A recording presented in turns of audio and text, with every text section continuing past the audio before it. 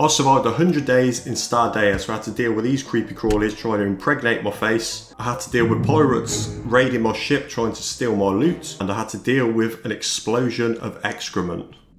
Oh man.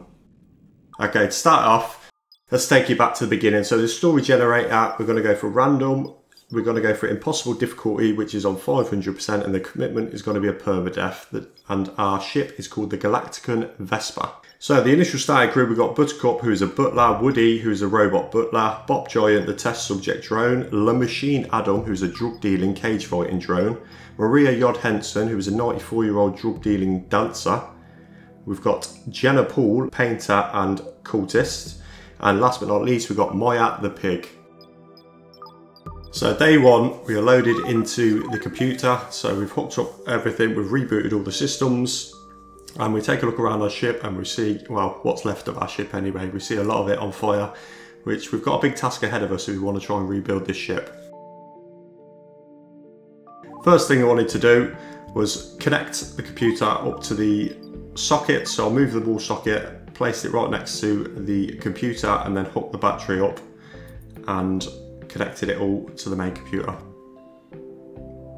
I did notice a lot of dead corpses, dead crewmates. There was a lot of dead crawlers on the ship as well, so I decided to move them all into one space just in case any creepy crawlers did spawn from their bodies. And lucky for us, we found a teleporter which we relocated outside the status array. And we also found a table and chairs which we thought would come in handy for when we want to sit down and eat, so we placed that into our living quarters.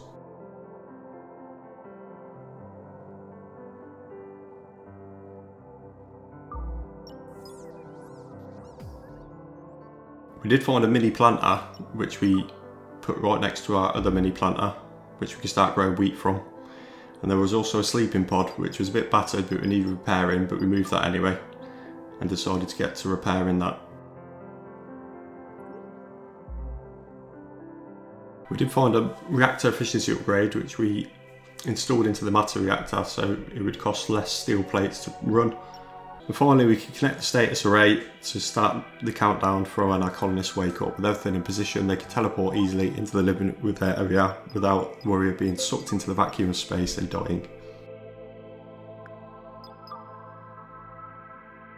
Now we just needed to connect the remaining debris to the main ship, which we got Buttercup and Woody to start constructing some bridges.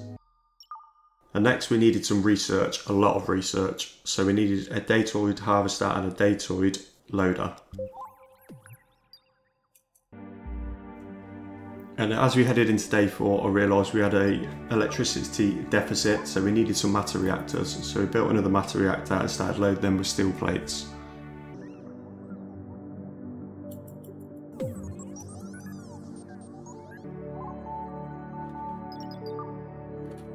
And finally on day 4 we could start researching, so we decided to research food production, CPU and hygiene.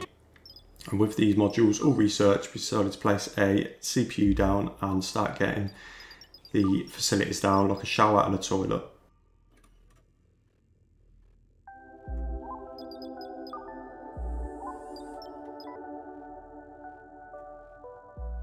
And finally, with our cooking station up, we could finally craft some survival meals for our hungry colonists. We also need a pet bowl for Maya the pig, which we filled full of delicious protein.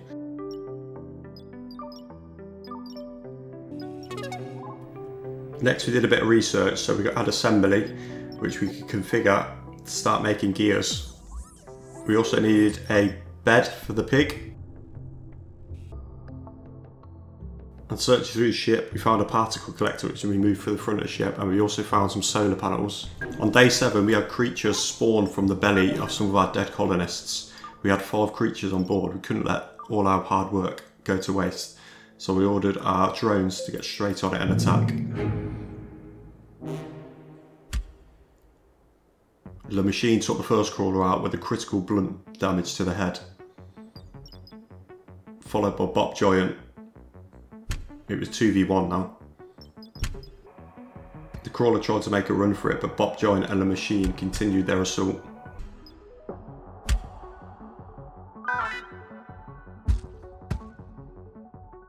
And With the crawlers still alive, they were bleeding out, they were just incapacitated. The machine and Woody euthanised them.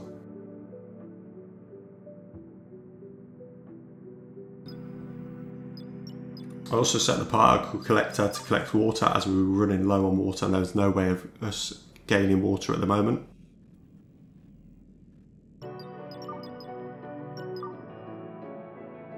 We walled in the status array as a colonist was about to awaken. We also needed a repair station for our drones and bots. And then I decided to research the winch, and we spent the next day or two pulling the ship together. And finally, on day 10, we got to choose who to awaken. So we had 3 different colonists. We had Blair Sellers, Camilla Princess Boone, or Max the dog. Blair Sellers was a homeless bookworm who's good at cleaning. Camilla Princess Boone was good at cooking. She was a pacifist and a technophobe though, so she was not very good at melee or shooting. She didn't believe in fighting. Or we could have had Max the dog. So in the end we decided to go for Camilla Princess Boone just for the fact that she was good at planting, cooking and cleaning.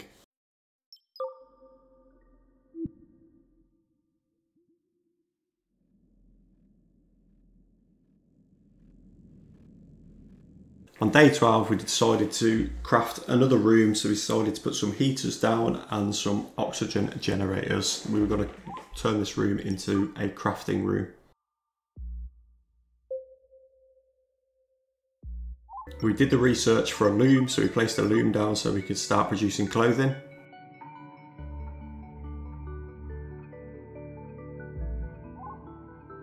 And we also moved the workbenches and built a second workbench. I did the research for clothing, so now with that research I can configure the loom to start making some hats for our colonists. I also researched improved heating, which I placed a heater in the same crafting room.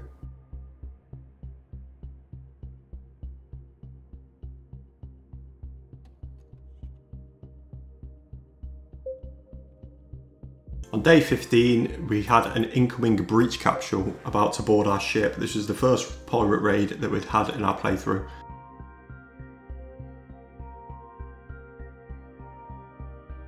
And there was nothing we could do to stop the breach, so we decided to grab all of our drones and go on the offensive or wait for them to breach.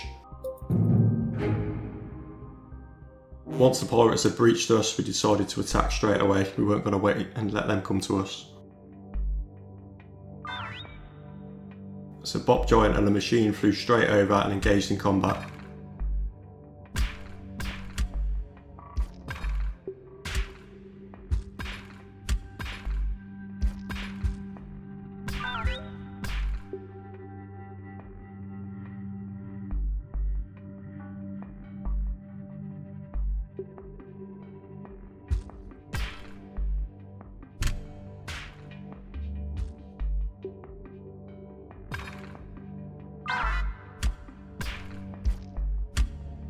With one of the colonists down, it was 2v2 now. Both the machine and Bob Giant continued to focus on Ruby, who was the captain. Ruby incapacitated, only one left. We needed to get Woody out of it.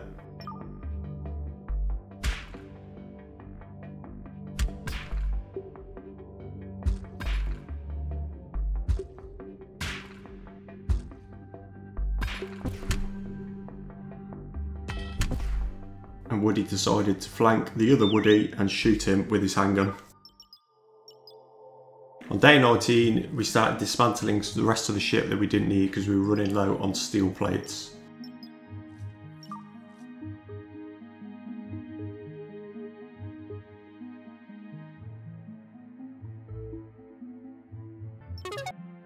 We also researched a storage unit and placed one of them down so we can collect all the steel plates.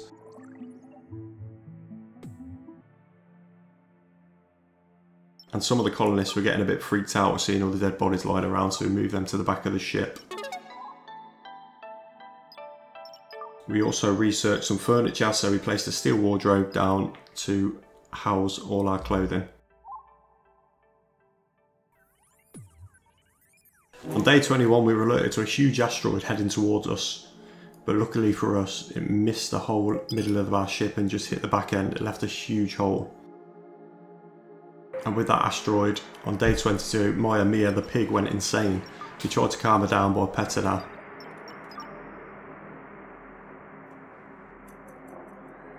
But sadly, it didn't work. She wandered out into the void and ended it. Bacon, anyone?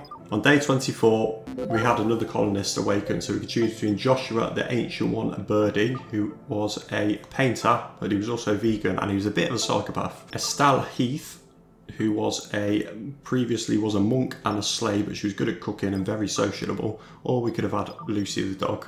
Finally, we settled on the Ancient One. He teleported straight into our living quarters and decided to rest to heal his injuries. Now we've got the research for the nutrient extractor, which we placed down and decided to get rid of all them corpses and grab ourselves some lovely protein from all them crawlers.